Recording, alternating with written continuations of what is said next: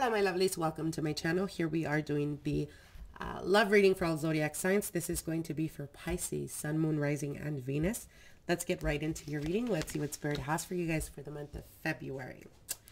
All right, Pisces, you have the Six of Wands. For some of you guys, returning home. For others of you, perhaps travel is involved here. Traveling, for some of you guys, it could be traveling to where your partner's family is from. For others, it could just signify you traveling to visit your family and relatives. Now, for those of you guys that are in a long-term committed relationship, the obstacle here is finding common ground. I see for some of you guys, ego could be involved. So if you've been experiencing a lot of like arguments or petty arguments, I should say, you know, sometimes we gotta agree to disagree, even if, even if it's not, something that, as long as it's not something that you're extremely passionate about, again, learn to agree to disagree. There's no point in having arguments over something that is irrelevant, and, within a week, you're not even going to remember what you were arguing about. So again, I don't really see a challenge in the Two of Cups other than come from a place of love, and you'll be able to find the balance for each other. Now, in the past and passing, I do have the High Priest here, as well as the Ten of Cups. So you guys have very strong, powerful cards, Pisces. I see that you guys are being around a lot of family members, or the family dynamic is going to be very important for the month of February. For others of you, it could just signify really getting to being able to detach from past relationships or past difficulties within the relationship and finding that balance more than anything. You do have the Ten of Swords here, but I feel that if there was a struggle, there is a conclusion of that struggle. You guys have gotten through the worst. The best is yet to come. So if you guys are, if you guys have been experiencing difficulties, or it could even be difficulties within the family dynamic, for some, you could be dealing with like family loss. For others of you, it could be death within the family, or being there and supporting emotionally your partner because perhaps on their side, there was a loss or some type of ending when it comes to like mourning the loss of someone.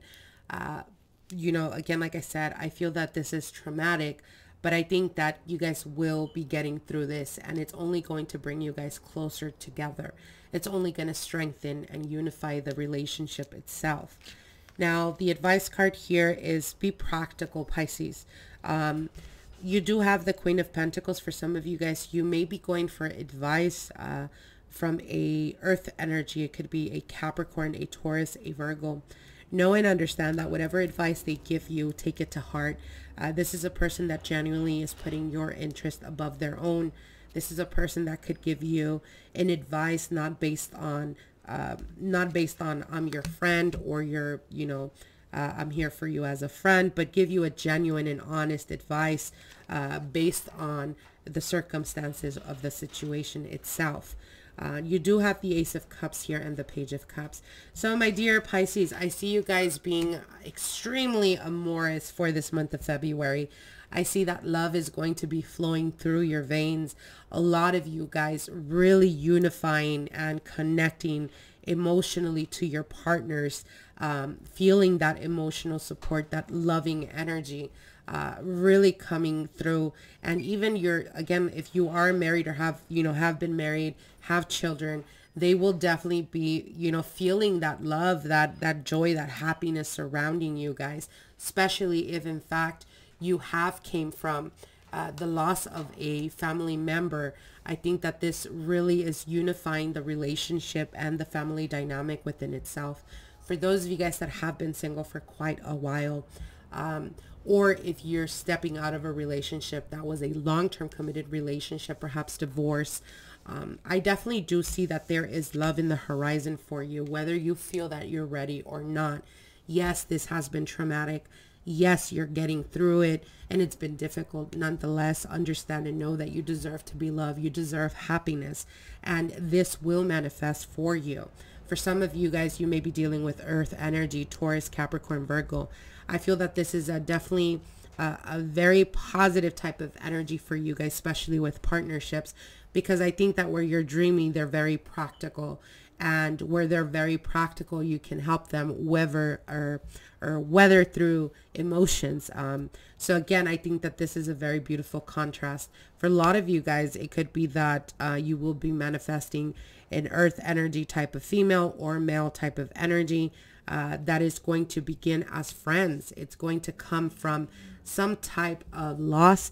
It could be, like I said, even losing like a family member or someone that is connected to them or knows them, and you guys find yourselves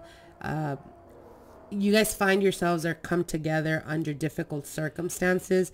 And I think that's where the friendship builds, but it does turn into something more long-term, as there is an offering here. And the High Priestess, listen to your intuition, Pisces. They're guiding you. Spirits are guiding you. Your ancestors are guiding you, and they're trying to make way for you, guiding you. If you recently ended a relationship, know and understand that these are your ancestors stepping in and telling you, Pisces, you need to wake up. This person is not right for you. Look at things for what they really are, and let bygones be bygones. Let that burn. Let that bridge burn. Don't fear that you might miss out, or that they might change who they are, and you don't want to miss out. Don't do that to yourself. That's a disservice to yourself, Pisces. I hope you guys enjoyed these readings. Like, share, and comment, and we'll see each other soon. Bye.